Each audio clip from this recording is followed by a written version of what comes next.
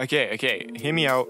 Rent is due, I gotta feel my crack cocaine addiction, so I'm here to make my own brand new Why Paladins is Dying video. I mean, technically it's not, it's more like a new player experience video, because I've done some testing and I thought I need to voice my opinions on some things and let you guys know what I think is going to happen to Paladins. Just like the Omen video, this video is not going to be scripted. I don't give that much of a shit. I'm just going to have talking points that I think I need to get out there and just need to speak about to people, because I feel like we're overlooking a lot of this stuff, because currently everyone's focused on the sort of balance of the game and how dogshit the devs are being, and that makes sense. We should be focusing on them. However, when I get asked what my thought about the game is, or if people should come back or something like that, I feel like there's a lot of underlying issues that also need to be brought up when considering if someone should start playing Paladins nowadays. And I really wanted to see what the sort of new player experience would be like, and so I created a brand new account. And I didn't smurf inherent, well, I did smurf, obviously, that's a definition, but I didn't go onto this and start running like Dredge, Strix, or Omen and ruining the game experience for the new players. In fact, I went out of my way to only pick champs like Ceres. All I did was sit back, stay invisible, and heal. That's all I did. And all I did was observe, and I have got some interesting things to say. Before I get onto the sort of balanced gameplay side of anything, let's just start by logging into the game and we'll go from there. As you can see, as soon as you log in, or as soon as you do anything and you click on that champs button, you are greeted by 59 completely grayed out champs. Well, I say 59, you get like fucking 8 starter champs. Let's start with that. Automatically, a new player is instantly overwhelmed. Instantly. They look at all of those champs in this game and they think, fuck me, I have to unlock all of these? Are you kidding? How much are they? And then they click on a random champ. And this, whatever champ they click on will determine how long they stay for. And this is genuine. If they click on someone like Kinessa, they see 15,000. That's not too bad. Surely I can get that in a couple games, you know, maybe 5, maybe 10 games. But what if they don't? What if they click on someone like Makoa? Makoa looks cool, he's captivating. You look at Makoa, 30,000? Okay, we're getting a bit ridiculous here. 30,000, that's cool, I guess. But then what if they, God forbid, they click on one of the new champs? Take Yagarath, for example. That is a visually captivating champ for a new player. A giant fucking space worm, that is sick as hell. I want to play as this character. You click on her, you look at her cost, 60 fucking thousand. 60,000 gold for one champ out of the grayed out unlocked 51? What? Are you kidding? What new player is going to look at that and want to grind that much gold for each individual champ? This is taking into account that they haven't clicked on anyone else yet. They've clicked on Yag, they want to see the average price of a champ, and they see 60,000. They haven't looked at anyone else yet. Like, their first thought is every champ is 60,000. That's ridiculous. The reason I'm assuming that a new player would think this, by the way, is because any modern sort of hero shooter or different sort of classes or characters you can play as, if it's a free-to-play game and they've got different characters, they're all going to cost the same, or the way you get them is all the same. Overwatch 2, you just get characters through challenges, and the challenges are really easy. They're super quick, you can just do them, get the characters, or you even get them for just playing the game. Something like multiverses, they all cost the same. And you can buy them with both real money and in-game currency, and they all cost the exact same. The only thing that you could argue here is that multiverses, the brand new character, whether in this like instance that I'm showing you it's the Joker, he costs, you know, twice as much as the other ones. That's just a fucking cheap tactic that companies do, you know, new character, everyone's gonna buy shit for them. Like, everyone else is the exact same price, and the Joker will become the exact same price once more characters get entered. The issue is, Paladins doesn't do this. There are 3 different prices for all of these champs for no reason. 15,000, 30,000, and 60,000. And I don't know where we draw this line, because Fernando, Canessa, they're all 15, but Makoa 30? And don't get me started on what's the time frame here, because there are champs that have been in the game for 4 years, yet still cost 60,000 gold, like Vartu. For lack of better words, we're ripping off new players. And maybe you can sit here and say it's a difficulty thing. Maybe the more difficult champs are more expensive than the cheaper champs. But if you guys are gonna sit there and try and convince me that Omen and Vora are hard enough to play to deserve 60,000, but Makoa is 30,000, then what the fuck is wrong with you? Because in my opinion, I think Makoa is way harder to play than both Omen and Vora. And I've played all 3 champs, okay? I know if they're difficult or not. Omen's brain dead, Vora's brain dead. At least Makoa you have to think. Or maybe a better example would be Maeve and Vartu. Like, Maeve is just more unforgiving and more difficult Vartu. All of you fucking EU losers that sit there and want to pretend like you're doing something while playing Vartu can suck my fucking dick, okay? I'd be more impressed if you pulled off what all of you did with Maeve. I'd be more impressed with Maeve than Vartu.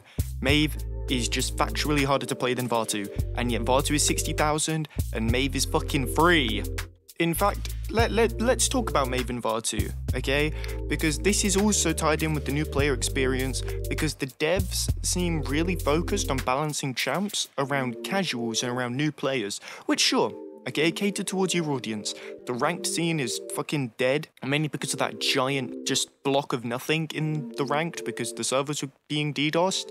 So sure, whatever, cater to your audience, let's talk about balancing for new players. Let's discuss Vartu first, because if I speak about Maeve, my blood pressure is going to go through the fucking roof, and I'm currently 2 fucking energy drinks in right now, and I cannot be asked to die of a fucking heart attack yet. Vartu got a nerf a while ago, okay? Vartu got a nerf a while ago to his talent, the one where he gets cooldown reduction on his kunai. And this nerf was really fucking dumb as shit because it was his one good, viable, skillful talent, and you guys nerfed it for no reason, and you put an internal cooldown on it of 3 seconds. And I don't really understand why. Now, by this time, we had all come to terms with the fact that you were balancing around new players. And if that's the case, this nerf still makes no fucking sense, because new players aren't even gonna fucking hit his kunai every 3 seconds. They're gonna hit one, get that little 10% cooldown reduction, and then fucking miss for the next 3 seconds. So it doesn't change how new players play Vartu. It has no effect on them. This is only a high-level player nerf. That's all this was. So you say that you're going to balance around casual and new players, and yet half of these nerfs are still around high level play.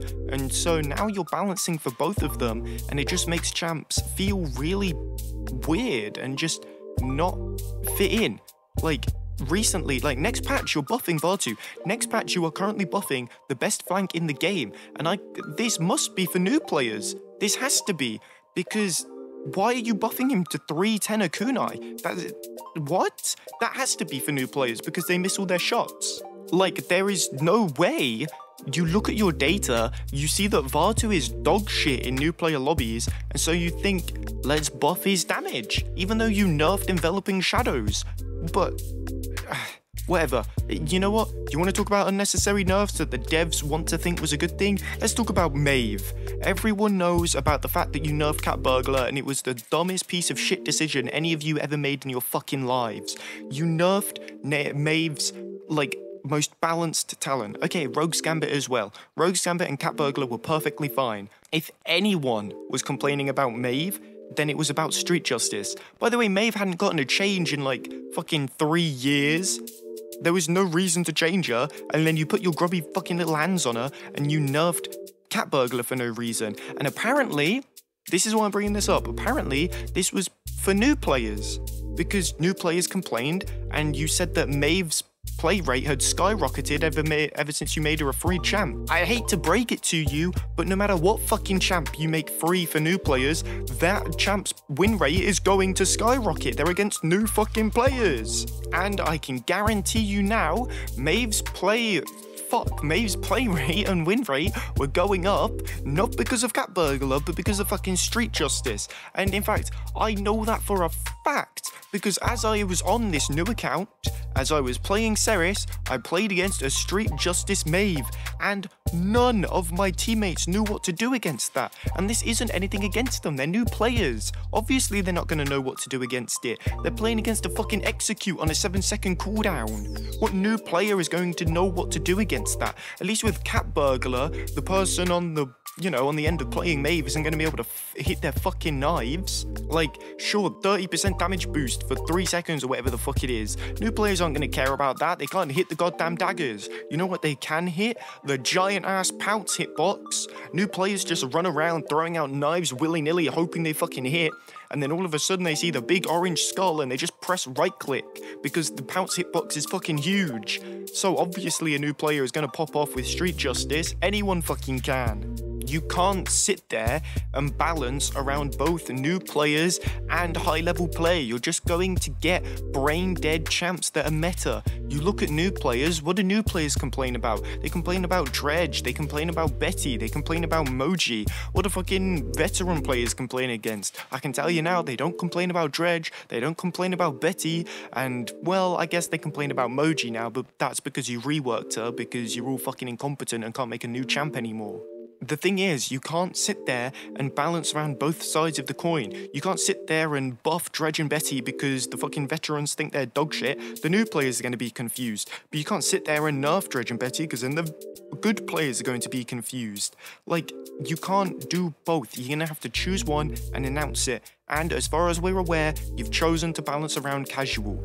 And in my opinion, that sucks. It creates extremely boring metas, but whatever. Your sort of balance philosophy currently is something that I could make an entirely different fucking video on. The fact that Cryptic went into Andrew's chat and started saying that they wanted, quote, a Vatu in each and every role, and then explained what that meant, and it was the most incoherent shit I've ever read. Like, that could all be a separate video, okay? I'm sort of getting sidetracked, so let's, focus back on the new player experience. New players like to go to streamers, okay? So let's talk about streamers and content creators. New players want to go to them to ask about the game and ask about what they should do. However, as the streamer or the content creator, there's not much you can tell that player. If a player comes up to you and says, "Hi, fucking Andrew Chicken or XSTP or Infernal Drogos, I've been playing the game for like 5 hours, I've finally grinded, I've racked up 60k, what champ should I get?" What can I say? How do I respond to that? Because I can't sit there and say something like, "Oh, you should get Omen because, what if they don't like Omen? They've just wasted 60,000 and 5 hours of their life." All I can sit there and do is tell them, go to the shooting range. Like, that's all I can say. Go to the shooting range, see which one fits your playstyle, and unlock them. But champs in the shooting range feel so much more different than champs outside the shooting range. And I'll explain what I mean, because if a new player is a support player, Genos, Corvus, and Ray all feel completely different in the shooting range than they do in an actual game. For example, with Ray, you're not going to know what you're doing. Like, you don't know what buffs you're giving your teammate when you link them or anything like that, because no new player, when trying to find out a character, is going to look through a bunch of fucking decks and all 16 cards and try to make the perfect load. No new player is doing that, okay? They're looking at the champ, they're seeing if they like their base kit, and they're purchasing them off of that. And Ray, you can't tell what Ray's doing in the shooting range. You can't tell what Corvus is doing in the shooting range. You can't even test all of his fucking talents because there's only one teammate that you have. All you have is a Fernando who doesn't use any cooldowns, who doesn't ult, who doesn't shield, who doesn't move. He just sits there and gets shot at by Cassie. You can't test Cauterize in the shooting range. You can't test how much support, like healing numbers, are going to be with Cauterize. You can't do that as a new player. So, from where I stand, if I'm a new player and I go to the shooting range and I test Ray, Corvus, and Genos, I'm most likely going to go towards Genos, because all of his abilities work in the shooting range and I can see what they do. But what if I don't want to pick a support? What if I want to pick a tank?